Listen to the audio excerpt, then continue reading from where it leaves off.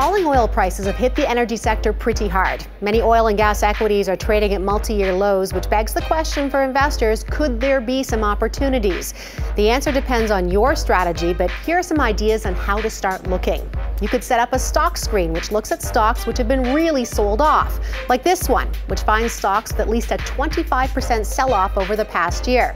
Now, this is a long list of companies, but you can narrow it down even further by looking at companies with a market cap of at least $1 billion.